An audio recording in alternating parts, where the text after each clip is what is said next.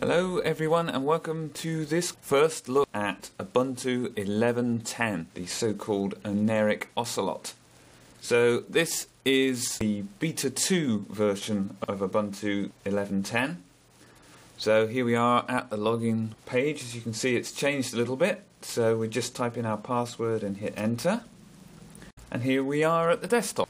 So the first thing you'll notice is that there's not really very much change, and I think that is a pretty good thing. After all the turmoil of the changes to the user interface for 11.04, I think Ubuntu have mainly concentrated on tidying up the desktop, making it look actually a little bit more polished, I think. It definitely looks crisper. I'm still not sure whether it's quite as crisp as Fedora 15, but it definitely has been lifted a little bit from 11.04.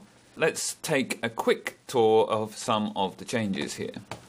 The first and main thing you'll notice is this Ubuntu logo here has now graduated down from the top corner, where it was a tiny little icon, to actually being part of the taskbar. Apart from that, it pretty much does the same thing. So if you click on it, we can search for any installed applications. So for example, let's have a look to see if we've got Banshee in here. And there you can see we found it. You can do all the same things that you could previously with the interface, i.e. you can left click it and drag it over to your Unity taskbar and then release it if you actually want to add it into the taskbar. And obviously you can then right click in the taskbar and uncheck the keep in launcher. It will remove it from the Unity taskbar. To get in and out of this Ubuntu area, you can use the Option key, otherwise known as the Windows key, okay, to just toggle in and toggle out of that. Apart from that, everything looks pretty much the same. Some of the icons here, I think the Software Center icon has changed slightly, but it does exactly the same thing. Up at the top here, you'll see that the file menu still appears if you hover your mouse over the top here, but only when there's nothing active on the desktop. The menu bar across to the right has changed slightly, but is very, very similar. So we've got, first of all, our chat menu. So this has been changed a little bit to make it a bit easier to do your general communication. So here we've got your chat status. You can go straight into your chat application, you can set up your accounts, you can go into your mailer, and you can get rid of any alerts that come up. Obviously I'm running on a laptop here, so this is my battery indicator. I think this one is Bluetooth. Yeah, well, I obviously haven't got Bluetooth enabled. Our network connections, I'm not connected to the network. Okay, our loudspeaker volume and media player settings on this menu here. Then we've got our calendar. Unlike Fedora, you can't jump straight into Evolution and add your appointments though, so that's a little bit of a disappointment. We've now got this additional menu which allows you to switch the user account to a guest session and to actually configure your user accounts.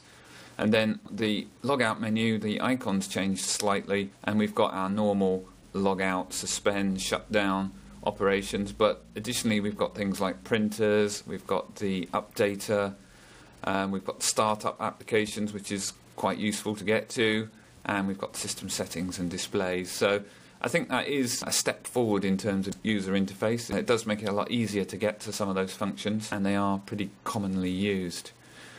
So that's about it for the desktop. I guess the only other thing that's had major changes is the software updater. So let's click on that and just give you a taste of what that's going to look like. So here comes the Software Center. As you can see already, it looks quite different to the way it did before.